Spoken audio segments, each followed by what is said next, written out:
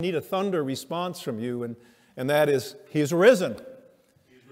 He has. There was thunder here at Harbor Church Auditorium. I hope there was thunder back at home, because that's true, and that's the only reason why it's well with our souls.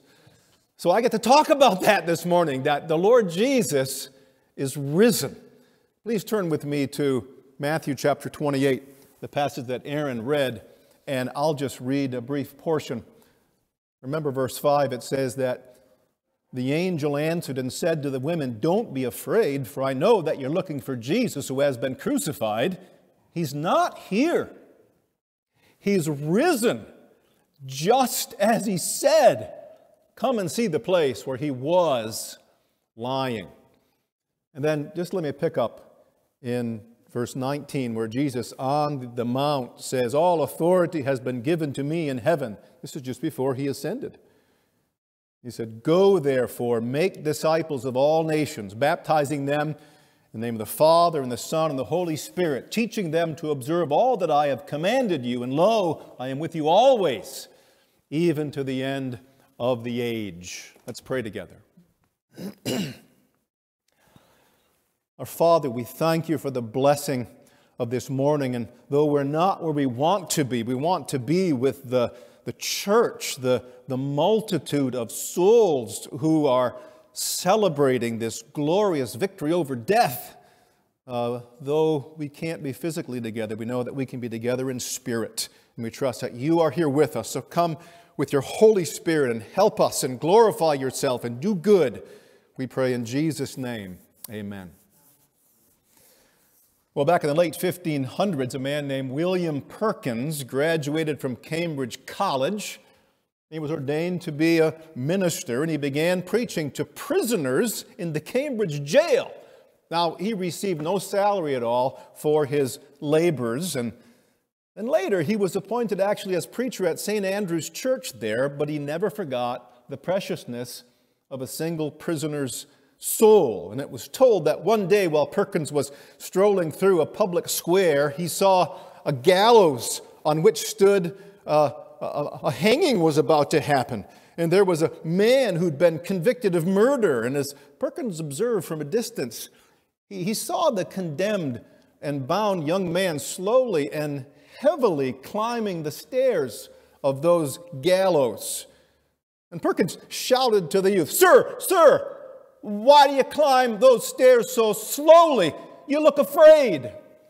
And the young men volleyed back to him, I fear not the rope of these gallows, but I fear the dreadful judgment that's beyond, that awaits me." And so you think of us, even now, it's 2020, and as we stroll the COVID-19 streets of Holland, or the Renaissance Center of Detroit, or Times Square of New York, where really these days kind of viewing basically the same sight that William Perkins saw centuries ago. We see mask-wearing people. We see afraid people slowly climbing the gallows, soon to die and face the dreadful judgment and punishment that's beyond for sinners. That's all of us. All of us are really climbing these gallows. And certain death, it's only really moments away for us. Maybe days, it may be years.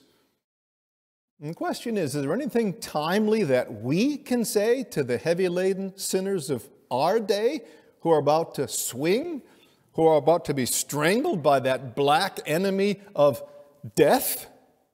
In fact, I saw that in Michigan, we're over 1,300 people now who have died from COVID-19. Do we have anything to say to our fellow Michiganders and countrymen? Well, the answer is yes, we do. We have a lot to say, because we have a remedy to the universal death problem that's facing our fellow man. And that remedy is epitomized really in the theme of this Resurrection Day. And that is that He's risen. He's risen indeed. And that's what I want to look at here, this resurrection narrative of Christ that's present in Matthew chapter 28. And I want to unpack it, the whole chapter. And we'll do it in 4 major headings, seeing 4 major themes. Come out with me to the first, and that is the certainty of Christ's resurrection. He has risen. Indeed, he has. It's certain. If we looked at Matthew 27, there's the setting to Matthew 28. We see Jesus' execution by crucifixion. We see him being brought to this horrifying and certain death. Just to recount, Lord Jesus Christ had been beaten and scourged, and he carried that cross beam up Golgotha, and the spikes were driven through his hands and his feet, and there he hung naked between heaven and earth for hours, strangling and suffocating in agony. And it said then in 27:50, it said then he cried out with a loud voice and he yielded up his spirit. And John 19 says that the last words of the Lord Jesus were, "It is finished," and he bowed his head. And then Mark 15 said he breathed his last. He was dead. It's a certainty. He was dead. In fact, look, the centurion there in 27:54 said what? Surely this man was the Son of God. And in John 20 it says that the soldiers later on, they were seeking to clean up their stage of gallows, which was Golgotha.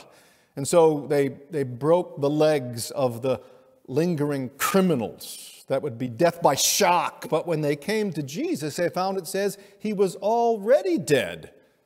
And so they took a spear and pierced his side and outpoured blood and water, as this was the sure death certificate. He was dead. Dead. So dead that in Mark 15 it said Joseph mustered up enough courage to go to Pilate. And it says there, Pilate wondered, is he really dead? So Pilate summoned the centurion, and the centurion gave witness. He's dead, certifying he was dead indeed. And so down from the cross, they took this corpse of this dead Jesus, and they handled him. He was dead.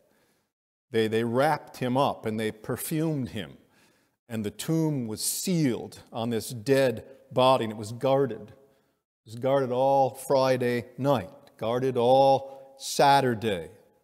Late Saturday night, the women went off, we're told in Mark 16:1, and they prepared spices and ointments because they were going to anoint the dead body, because it was dead.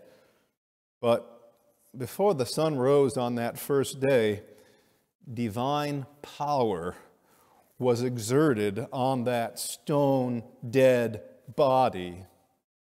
An old London preacher, Spurgeon, he put it this way: that silent heart began to beat again, and through the stagnant canals of the veins, the life blood began to circulate, and the soul of the Redeemer again took possession of the body. It lived once more. And we see that he who was certainly dead, now he was certainly alive. And he rose from the dead. How do we know that? Well, we're told that there was a flashing of a white angel who was sent down from heaven, not to raise Jesus up from the dead. No, just to roll back the stone, to showcase and to display to all of history what had taken place inside that tomb, that he had triumphed over death as a conquered enemy. As it says, look, in 28:6, the angel said, "He's not here. He's risen, just as he said." Come on and see the place, the passage says. And then it's glorious. The Lord Jesus actually made a personal appearance. Look what it says in 9 and 10. And behold, Jesus met them, the woman, And he greeted those women. And they came up, and they took hold of his feet, and they worshiped him. You see, this isn't just hearsay of an angel saying that he was risen, not just the evidence of the empty tomb, but it's the personal witness of these women. Doesn't it say that a testimony is to be believed only at the testimony of 2 or 3? That's who we have here, these women who they actually clasped, they touched his feet. He wasn't a phantom. We find later on Thomas in John chapter 20. Thomas had, I won't believe unless I touch his hands, wounded. Put my hand in his side. In Luke 24, he ate a fish. A phantom doesn't eat fish, but Jesus did because he was dead. And now he was alive. And I know that there's a lame tale told by the Sanhedrin described in Matthew 28 that Christ's followers, those cowards who were tucked away in an upper room, that they had the boldness to come out and steal a body, or they were paid a price to tell that tale. And later on it says in the back end of Matthew 28, verse 15 and following, that the 11 saw them on the mountain. In fact, 1 Corinthians 15, Paul says 500 saw him at one time. See, the point I'm making here is the certainty of Christ's resurrection. He was certainly dead, and now he's certainly risen. He's risen indeed. But consider secondly now, having seen the certainty of Christ's resurrection, consider the significance of Christ's resurrection. You may say, oh, Pastor Mark, that sounds really exciting, but frankly, theologically and philosophically, I just can't pin down the significance of his rising from the dead. It sounds really joyful, but so what? What's the big deal? I used to think about that too in my younger Christian life. Let me just give you 4 significances of Christ's resurrection from the dead. The first is, it's verification of another life. Think about that. His resurrection is verification of another life. Do you ever, like me, doubt the existence of a world to come? You ever wonder? You ever been at a funeral and someone's being put down into the dirt, into the ground, and wonder, is there anything beyond the grave, or is that just wishful thinking on my part? Have I just inhaled the opium of the masses? You ever wonder that like I do? Well, Jesus, we see, as some would describe death poetically. What is death? A definition I've read recently, it's death is that undiscovered country from whose boundaries no traveler ever returns. Interesting definition. But it's a false one.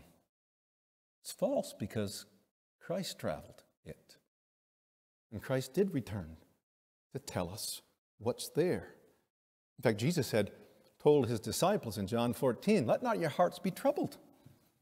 In my Father's house, that's this country beyond death. In my Father's house are many dwelling places. I go there to prepare a place for you. If it were not so, I wouldn't have told you. And I'm going to return back for you. Jesus had promised. But look what we have here in this account of the resurrection in Matthew 28. Lord Jesus Christ went to that undiscovered country. And he returned. He came back to this world, and he verified that there is a land beyond, and a glorious one. And when he came, like it says in Matthew 28:6, he came just as he said.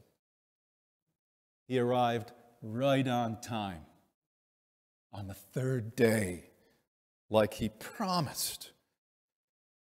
And so this dispels all doubts. There is a paradise. Didn't he say to the thief on the cross, you'll be with me this day? That land beyond. He called it paradise in another world. That's a real place. There is a destination of eternal bliss beyond for the children of God. How do we know that? Because Jesus died, and he went there. And he returned because he rose. And you know what? He returned that day, and he's going to return for us one day, just as he promised, because our Savior always keeps every one of his promises. They're all yea and amen. So just like Columbus returned to Spain and confirmed that there is a new world, we see that the Lord Jesus Christ, in his resurrection, returned from another world back to us to validate it's true. So the significance of Christ's resurrection, it's verification of another world. But the second significance is its authentication of Jesus' teaching. Deuteronomy 18 in the Old Testament spoke about if a prophet comes to you and he gives you a prophecy, says believe him as long as what he prophesies really takes place.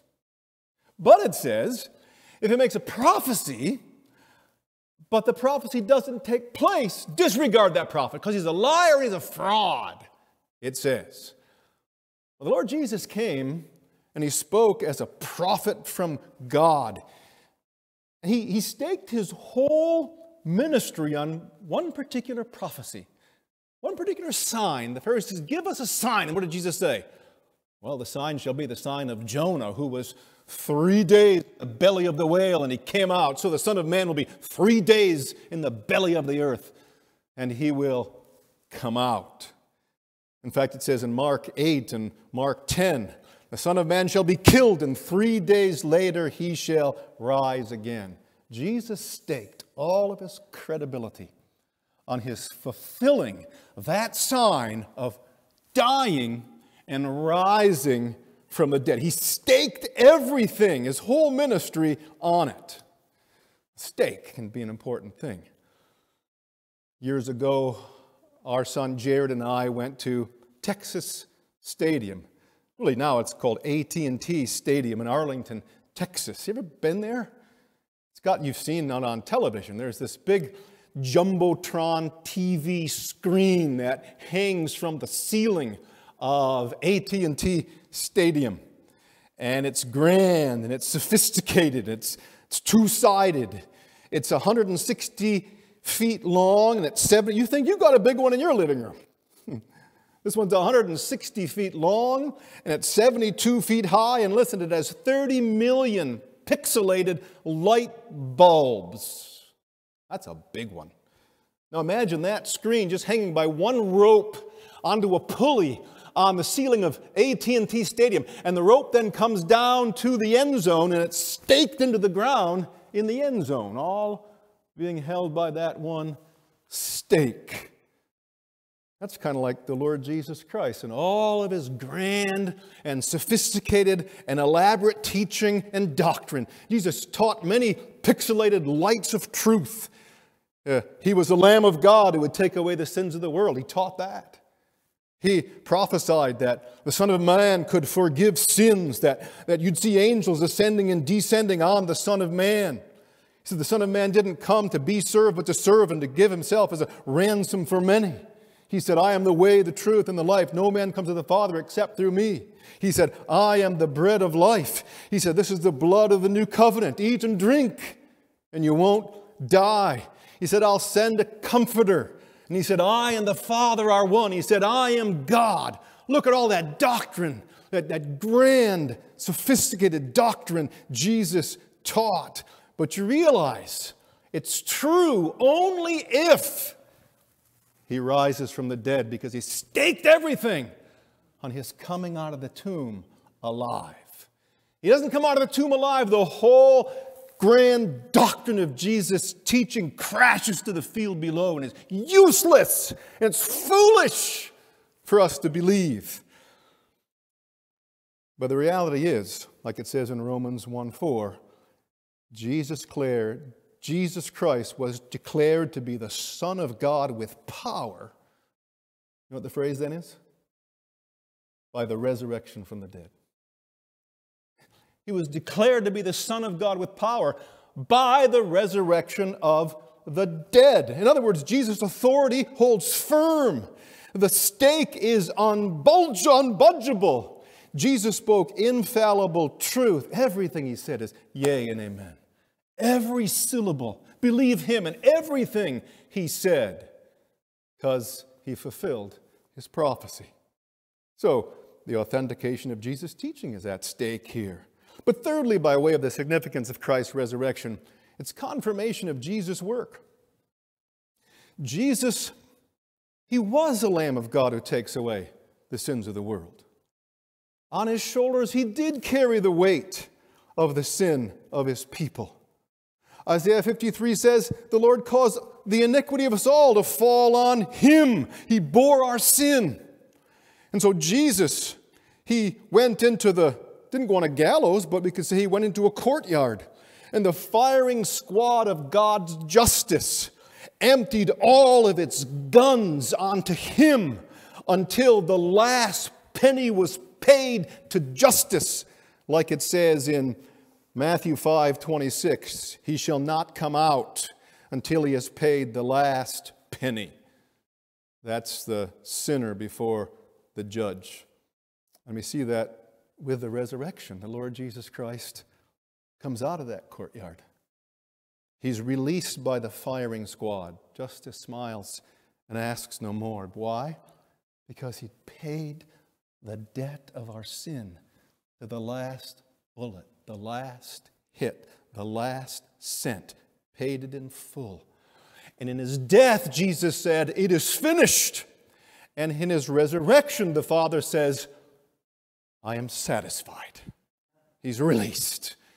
All of our debt, every debt that we ever had, the song says, has been paid up in full by the Lamb of the Lord. Be ye glad, be ye glad, be ye glad.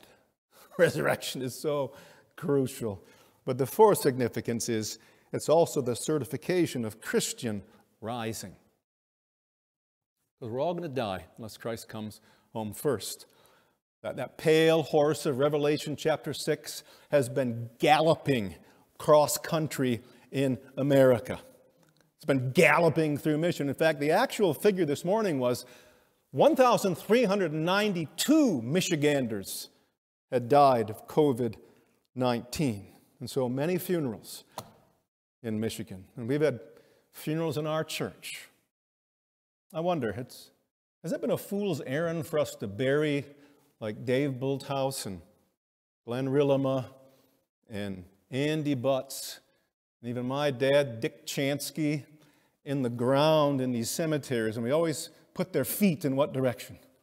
We always make sure their feet are headed to the east. Because why? Because it says in Matthew 24, the Son of Man shall come like the lightning flashes from the east to the west.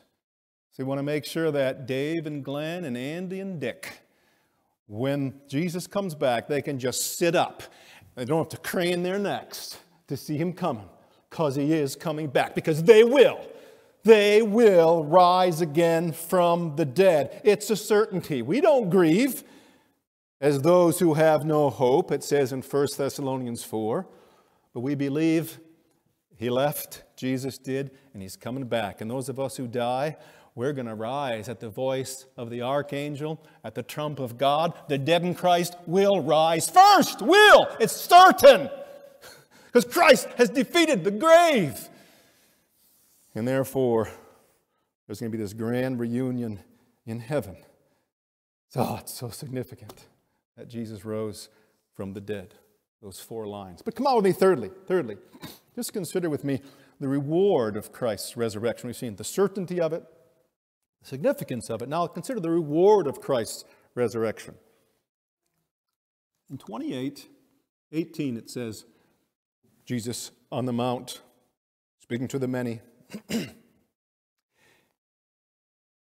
up in Galilee, he says, all authority has been given me in heaven and on earth. That word authority is the Greek word exousia, which means all power, all ability. Hendrick says, was given to him as a reward for accomplishing his Father's work. Because in Christ's humiliation, he laid aside the exercise of his omnipotent power. But now, having raised in his exaltation, the Father restores to the Son his omnipotent power. Look what it says in Ephesians 1, beginning at verse 19, about this power and authority. What is the surpassing greatness of his power toward us who believe? These are in accordance with the working of the strength of his might, which he brought about in Christ, when he raised him from the dead and seated him up at the right hand in heavenly places, far above all rule and authority and power and dominion and every name that is named, not only in this age, but also in the age to come. Look. And he put all things in subjection under his feet and gave him head over all these things. Now look at this phrase, to the church, or for the church, which is his body, the fullness of him who fills all in all. Look at that, all power in heaven. Now it emanates from Christ who sits on God's throne, and the Father gives it to the Son, and the Son holds that power in himself, all power. What's he going to do with all that power that he has now that he's risen and ascended? He could do a lot of things. He could maybe, just with one word, he could create another universe. If he wanted to, he could. He could just speak a word, and through the Hubble telescope, scientists would see maybe a new cluster of galaxies forming, and we'd blink into that. What? What is going on here? He could do that with the power that he now has. Or he could just say to Mount Everest, be gone, and be leveled. Whoa! Or he could say to the Grand Canyon, be filled, and it'd be flat. He could do all those things, and all those things would amaze us. But all those things are really child's play in comparison to what he has designed to use that power for. You know what that is? It says in that text, for the church. The power has been given to him to be exerted, the passage says, for the church. Because it's interesting. Christ's power is going to be supremely showcased, not in flattening Everest, not in creating another galaxy, but in creating this vast, innumerable assembly, the church, without number. People will blink at the end and say, where did that uncountable multitude come from? That's what he's going to exert his power in. You know, some men dedicate themselves to one great work in life. Their magnum opus that they throw all their life energies and power into. William Wilberforce, what was his great work?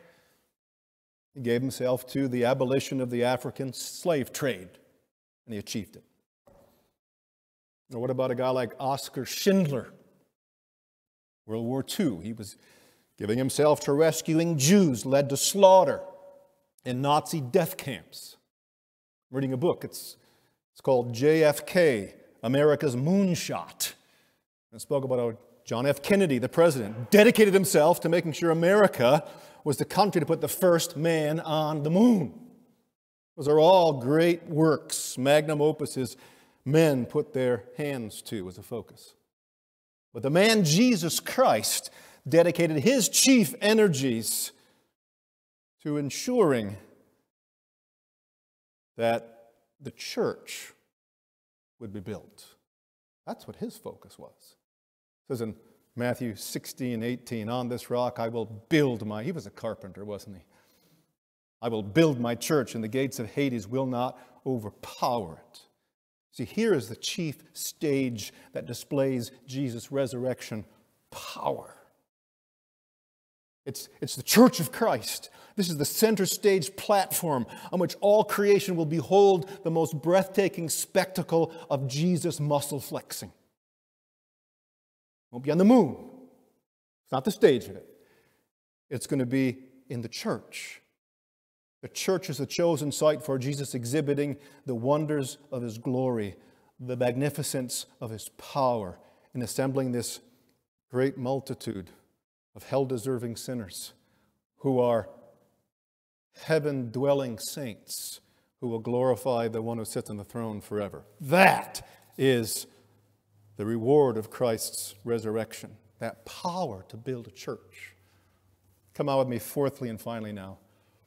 Just consider the proclamation of Christ's resurrection. The proclamation of Christ's resurrection. That's in verses 19 and 20, where it says, because all authority has been given to me, Jesus says, go therefore, make disciples of all nations, baptizing them in the name of the Father, and the Son, and the Holy Spirit, teaching them to observe all that I have commanded you. And lo, I am with you always, even to the end of the age. Do you see how Christ's power is directly related to the display of that power being exerted amidst His church? You know, you read the narrative of the Gospels. We might think that since Christ has now exchanged His humiliation for His exaltation, we might think, well, now it's time for His followers to strap on their swords and take up their battle axes and exert revenge on those who dared to crucify Him on the cross. You might think, according to the narrative and the drama, that that's what Jesus might say when He rose from the dead and said, I got all power, now I give it to you. But that's not what He says. He doesn't say, take up your swords and slay my enemies. Instead, He says, I got this power. And He turns to us and says, go with this power.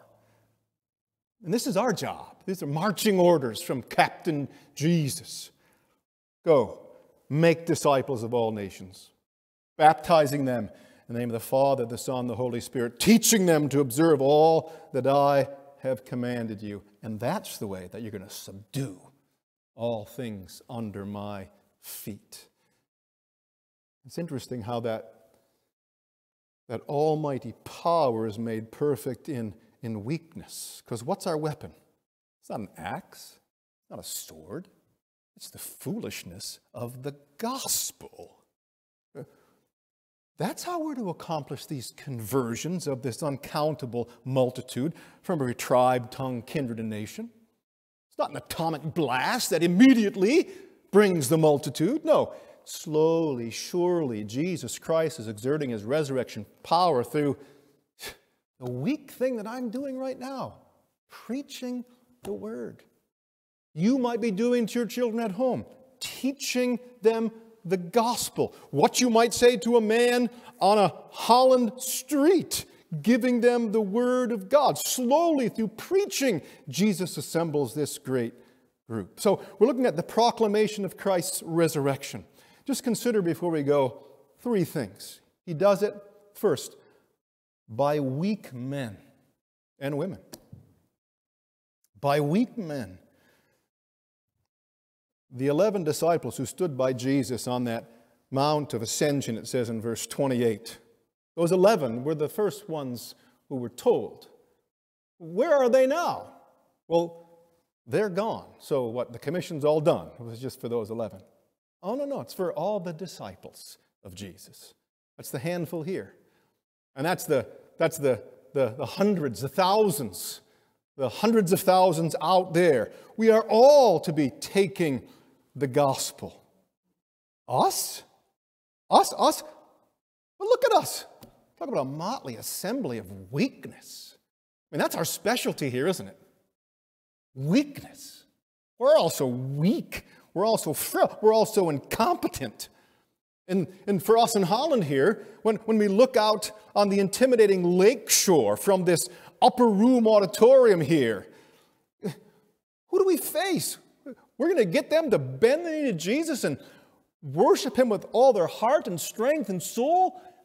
I'm telling you, these people are so disinterested. How are they ever going to be on fire for Christ? Yesterday, I preached at a Good Friday service in Grand Rapids, and I came out on Leonard Street, and there was a guy walking his dog, and I'm full of the gospel. And I said to this man, I said, it's Good Friday. He looked at me, yeah. He's about my age. Yeah. I said, you know what Good Friday is? Looked at me.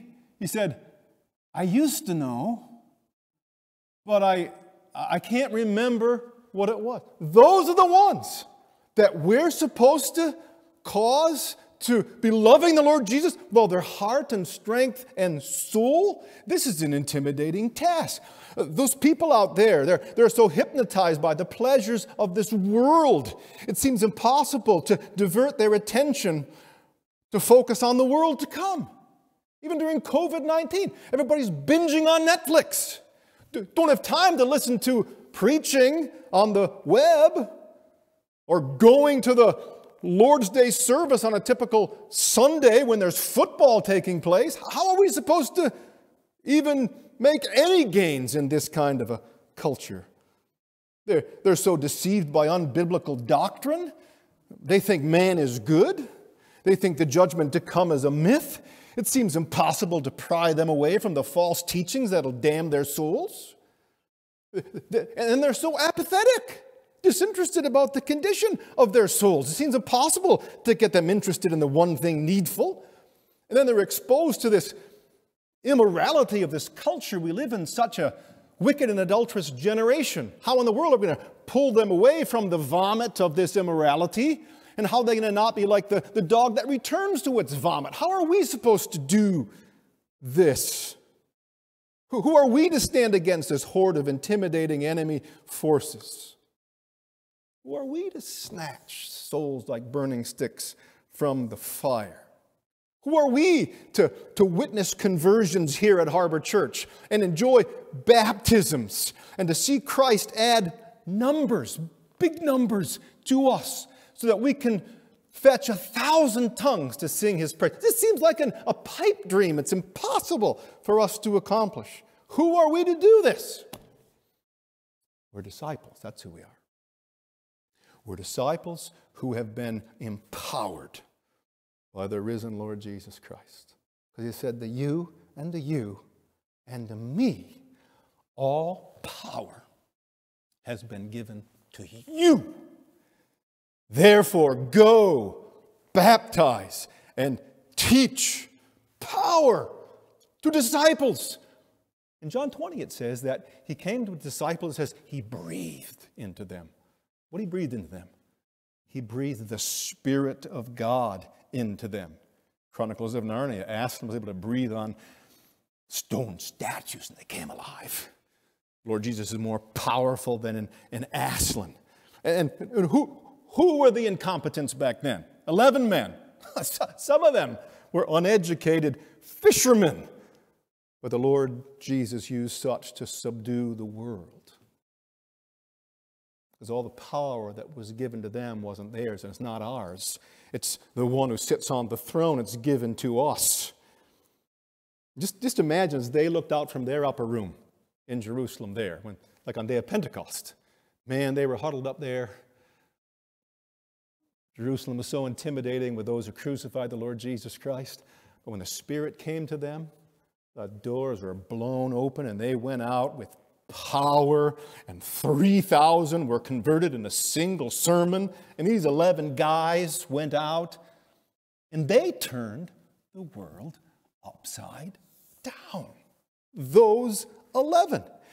I guarantee you, they didn't recognize themselves. Pentecost and beyond. And just my hope is that the wind of the Spirit would come and blow into you and me and them and those, that the world would be turned upside down, that we would be given inspiration for a sustained effort to go and make disciples by weak men and women.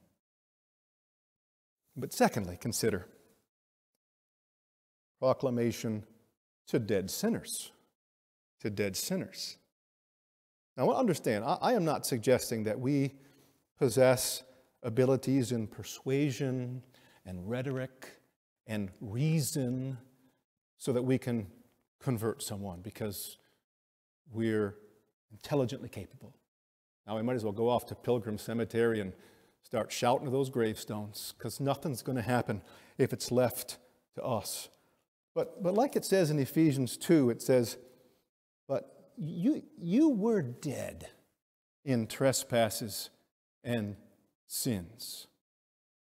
But God, being rich in mercy because of His great love with which He loved us, even when we were dead in our transgressions, He made us alive together with Christ. by grace you have been saved. People can rise from the dead because of the power that is us. People who are dead in their transgressions and sins. You know that passage in Ezekiel 36. Ezekiel, go to that valley of dead bones. Dead bones? Prophesy to them. Go ahead, breathe the truth on them. And those dead bones began to rattle. And they stood. And they got sinew and muscle and breath. And they became an army. This is a magnum opus. This is a great work. This is a multitude. And we've been given what weapon? I'm supposed to go out into the lake shore, and I'm supposed to speak the gospel. Paul says, I'm not ashamed of the gospel, for it is what? It is the power of God for salvation. It can make the dead alive. It's like when Israel saw the intimidating walls of Jericho, God told them to do a foolish thing. Blow trumpets. Oh, come on. Blow the trumpets with your breath. And those walls tumbled down. That's what we can do. You see a fortress of sin against God. You think of Perkins back in the 1500s. There's that murderer about to go up to the gallows. Now there's an unlikely convert, huh? But let's just go back to the account of what happened there in Perkins' life back in the 1500s in Cambridge. That man is going up the gallows. He's a murderer. He's about to swing and hang from a rope. And Perkins petitioned the executioner, the biographer says, asking if the criminal might descend just for a moment that he might prepare for eternity. And Perkins knelt beside the poor youth and tearfully described the dreadful wrath of God that awaited him just beyond the rope. And Perkins drew with the blackest lines the corrupt nature of the man's sins against the holy law of God, whose righteousness condemned him to an eternity of hell and wailing in the lake of fire. To this, the man began to weep aloud with horror. But then Perkins began to explain the saving work of Christ for hell-deserving sinners. The blood of Christ was so liberally applied to the black lines of that man's sins. They were covered over completely by the red smearing of Christ's blood. And when the youth saw it, he began to weep again. But this time there were tears of joy that such a Savior was available to such a sinner. And there and then, Perkins and the young man prayed together that the Lord would have mercy on his soul. And then the young man, the biographer says, arose and swiftly ascended the stairs, and from the gallows podium he addressed for a few moments the onlooking congregation on the mercy he had just received and the mercy they needed to secure for themselves. And then moments later, he was hung to death. And so it seems he went directly to heaven because of the gospel. Now, if ever there was an unlikely convert, it was this hard-hearted soul. But Perkins put his lips to the trumpet and he blew, and the walls of opposition tumbled down. Maybe you're listening to this. Maybe you're in the auditorium here. And you're facing COVID-19. You're walking slowly. You're heavy laden because of your own sin. You know you're on your way to the gallows of judgment. You're listening on the camera maybe. I don't know where you are. You realize that right now you can kneel down, seeing the evil of your sin and seeing how the blood of Christ can make the foulest clean. And like that man on his way to the rope, you're on your way to the grave too, just like me, and you can cry out to the Lord Jesus to have mercy on you, and you too can be saved, though you and I may swing soon. Even dead sinners can be saved by this gospel. But just lastly, as we look at the proclamation of Christ's resurrection by weak men to dead sinners, now just consider with personal application. The point is, we must all be about the business of speaking to dead bones. That's what Christ called us to do. While we still have breath, we might use our breath to give the gospel even to hardened sinners. All power is with us. In fact, you know that passage we say, and lo, I am with you always, even to the end of the age. In the context, it's not for comfort. I'm with you even to the end of the age, to be comforted. That's true, but it's mainly for power. We're to be out there about the business of seeking tongues to sing Christ's praise. And lo, I'm with you. In other words, you will have power. Spurgeon says this, "See then, my brethren, your high calling. If you're enlisted in this army, I charge you to be faithful to your great captain Jesus, to do his work carefully in the way in which he has prescribed you, and then expect to see his power displayed to his own glory." I preached on this theme, this passage, 20 years ago. And I remember back then, David Woodman, remember when he used to be a part of our church? Old Dave Woodman was a part of our church. And about 20 years ago, his 93-year-old, the great-grandfather patriarch of the family, died. And he was telling us back then how after the 93-year-old's funeral, he was a Christian, godly man, that the whole family then met around a piano, just like this one. They were all singing hymns, and there were dozens and dozens, maybe 100 people who were around that piano singing. Where'd they all come from? Where'd this multitude of people come from? I'll tell you where it came from, Dave Woodman says, that back in the early 1900s, there was a woman who was hanging wash in the neighborhood, and she was an unbeliever. And from across the hedge, a woman shouted and told her about Jesus, and told her the gospel over the hedge. And that woman, who was old great-grandma Woodman, she went to a church and she was taught the gospel and she was baptized. And old grandfather Woodman got converted, and then the children got converted, and the children's children got converted, and the children's children got converted. And there they were around the piano, this multitude singing praise to the Lord Jesus Christ. What are you? You're a woman in your neighborhood, and so are you too. There's power that you have and that breath that you have to speak and to preach the gospel of the Lord Jesus Christ. There's a great sermon that Spurgeon has on this passage. He says, I'd close my sermon very practically. Spurgeon says, "We are receivers that we might be distributors." Dear brother and sister, to how many have you told the story of redemption by the blood of the Lord Jesus Christ? I ask you, what are you personally doing? Perkins always was a lover of condemned prisoners. Listen to us. We were all condemned prisoners, and we've been set free. How is it that we don't have a heart for those who are walking heavy laden to the gallows of their own death? We have something to say. We can't be silent.